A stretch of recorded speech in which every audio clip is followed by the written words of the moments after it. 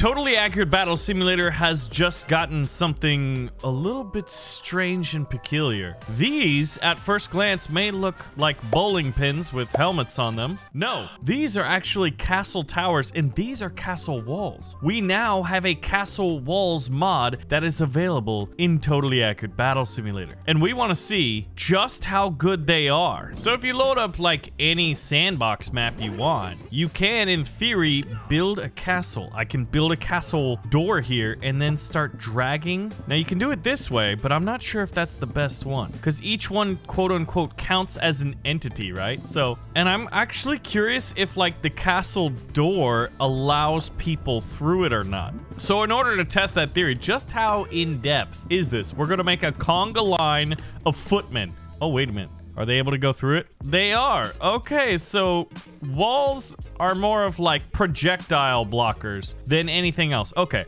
so then classic, like when you first learn to draw, you're like, you know what? I'm gonna draw a castle today. And we even have walled sides. These towers have the ability to kind of like freeze people in place, which I really enjoy. I think that's a nice feature because oftentimes you want to have a siege, and it's not really a siege if the defenders are running outside to fight. That's just a regular battle. So now we need side walls. Now, naturally, if the king of the castle dies, well, you lose, right? All right, so now we have this king that must survive. Like, that's a relatively formidable force, especially considered that these walls should block. This is 26 archers, so we'll say it's like about 30-ish men, right? So what we want is a 2-column attack of footmen. You can tell they're footmen because, well, they have feet. 25 men in each. And then we'll have some archers in the middle. Now, the idea here is on this siege that the catapults will hopefully target the footmen on the flanks and not the archers who we're going to need to deal the most damage here. So imagine this, the perspective of the sieging army. Arrows are being fired left and right. Some of the arrows are actually taking out these wall sections. Catapults are firing, but the strategy is more or less working.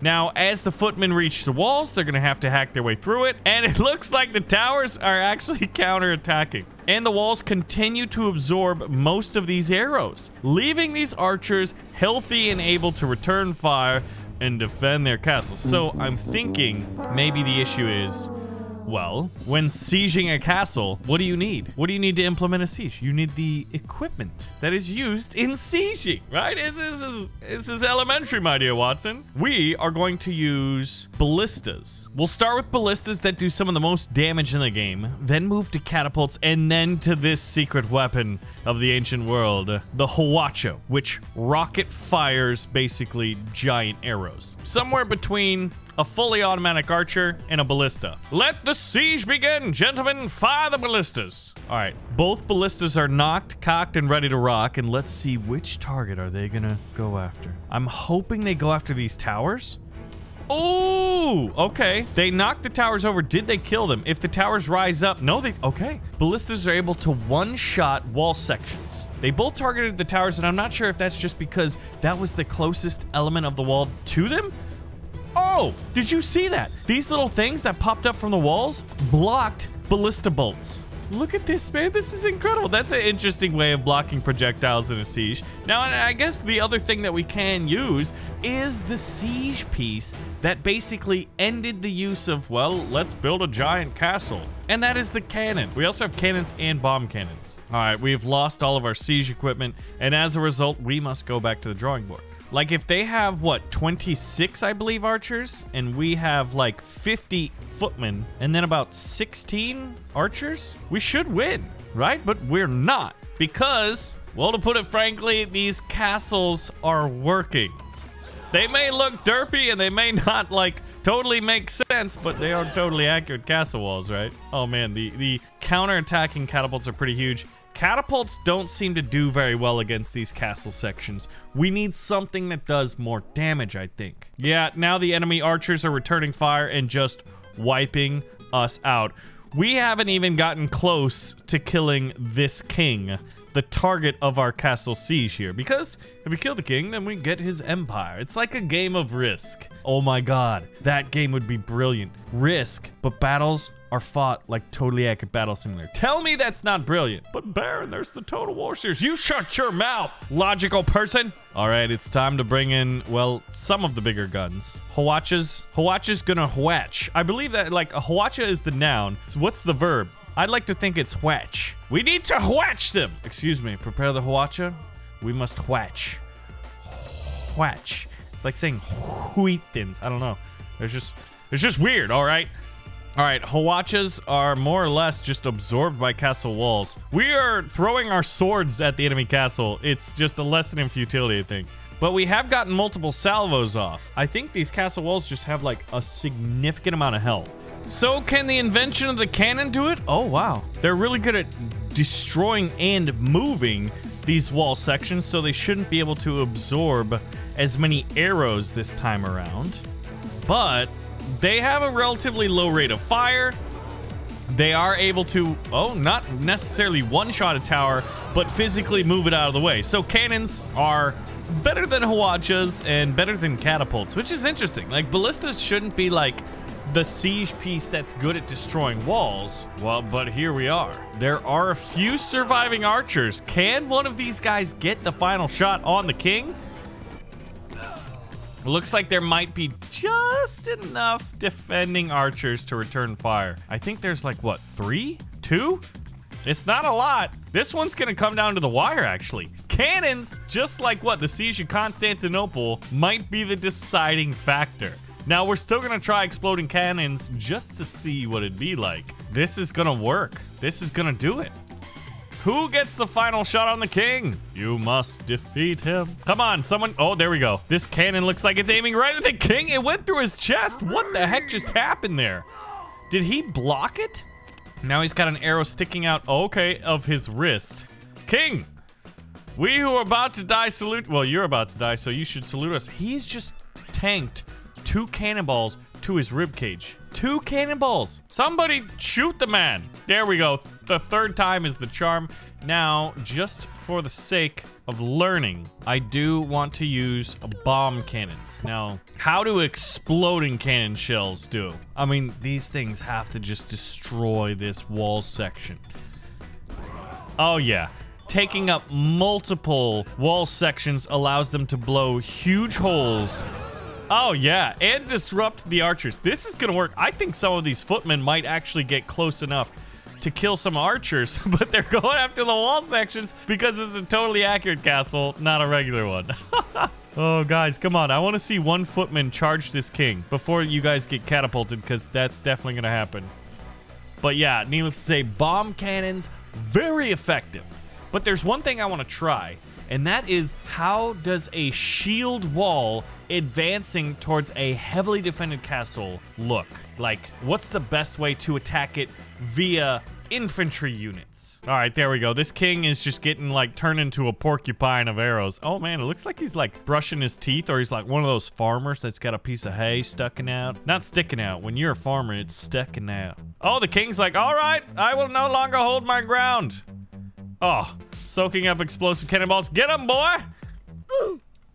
He fought bravely, but he did die. Now, what we need is a really good map to put these castles on, and the bridge looks like that map. So this is the defending castle, and it looks pretty good. Like, there's only one way to assault it right now. There are a lot of defending archers, and I just want to do the old classic bum rush. Conga line of swords. There are 100 red knights, or red footmen rather. Make that a little bit less than 100, because it looks like a bunch of them just decided, you know what? Instead of attacking a fort, I'm just gonna die. Better to die my way than their way. And look at this concentration of arrow fire going out of this fort and just destroying all these guys. But there is a ton of people, and somehow this man is living a blessed life.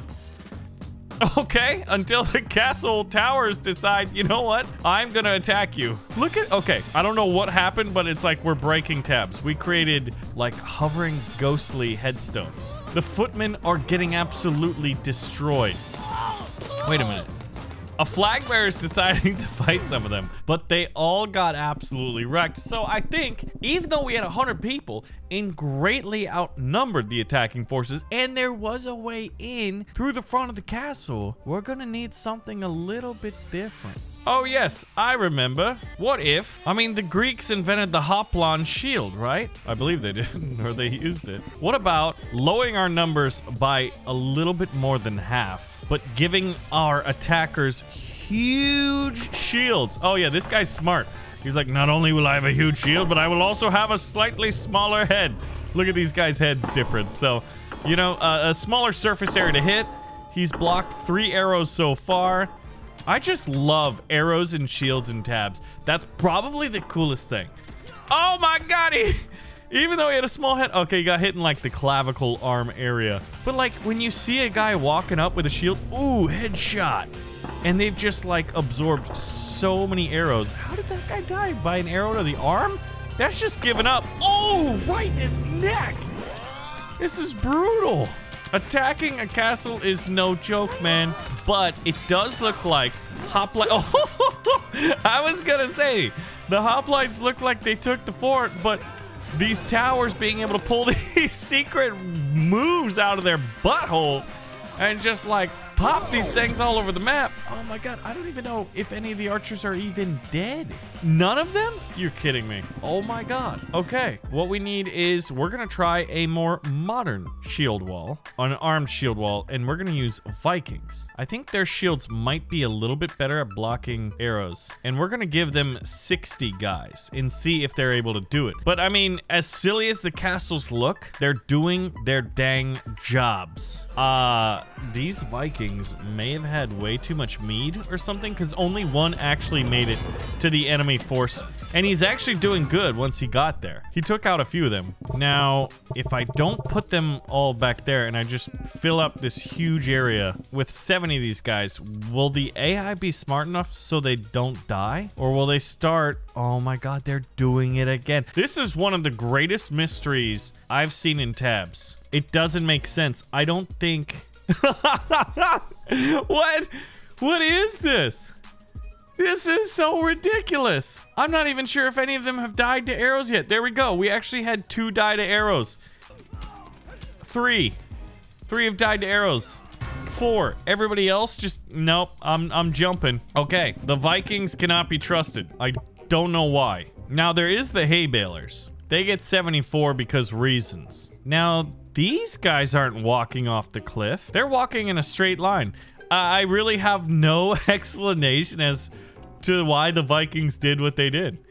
Now, they've got those tombstone things, but these guys are slightly decently armed at against arrows. You pretty much have to hit them in the head, legs, or arms, and the hay bales are incredible at absorbing arrows. Okay, now instead of going for the archers, like that would make sense, most of them are fanning out and attacking the castle walls.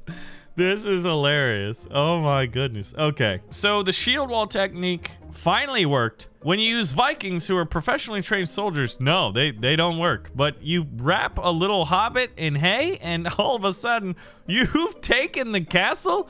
What is this game? It doesn't even make sense sometimes. All right, wheelbarrow cavalry for the memes. Charge! Oh man, I really hope they just barrel through. Oh, the first guys are gonna get absolutely wrecked, and they might create a log jam and roadblock, but we'll see. Oh, there we go. It worked. Cavalry have taken the castle. Oh, it's an absolute rout. And look at them running into the castle walls. Oh my god, that was glorious. Okay. But one of the coolest things, obviously, if arrows against shields is really cool, a Roman testudo shield wall is one of the coolest ways to see a castle siege. All right, they're all on the narrow part. Now, how many of these guys are going to walk off the cliff? As if on cue, 5 just spilled. Guys, put the shields over your head, and you probably won't die nearly as much. Oh, we've got a roadblock logjam that is forcing people to fall off the sides. Oh no, it's not looking good. But look at that. They're definitely better at absorbing arrows than I think any of the other shields because, well, look at the surface area of that thing. Much like most of life, especially if you're an engineer, is all about surface area. Shield walls. Shield walls too are about surface areas. Oh, they've broken through. I wish you could have a guy like this where like once he gets in close, like within a certain proximity, he throws his shield down and pulls out a knife or a sword and starts engaging in like more efficient melee combat. Now, what's interesting is I think the last thing that I wanted to try is probably the most ridiculous. What's funny is when you put pikemen in, they spin around in a circle, which is not good because that means right when we start, people are going to start flying as they start to adjust their pikes. But I remember hearing that like a pike phalanx was supposed to be able to like block arrows in some regard, and I just never thought that made much sense. Granted, I never fought with Alexander the Great, and he's Alexander the Great, and I'm just Baron, not Baron the Great. Or am I? But, I mean, these guys, how are you guys alive? And you're not. Yeah, stab that wall. How are we doing? The pike phalanx doesn't look like it's very, very good. Look at this. The lack of coordination here. Look at all these spears just sitting here. All right. Now, Renaissance does have the Jouster. That is a lot of horses. I think they're going to make it. I think they're going to make it, and they're going to absolutely destroy this fort, even though some of them, well, a lot of them are going to die. But most of like, they didn't take out too many on that first salvo. Oh, yeah. That is an easy win for the castle siege. All the archers are down. The castle has been taken. So, totally accurate castle sieges. It seems that shield walls are really good, but cavalry attacks if the doors are left open are even better. Thank you for watching another episode of Totally Accurate Battle Simulator. If you did enjoy the video and you do want to see more, well, pull the trigger and like button and let me know. And I'll see you in the next one.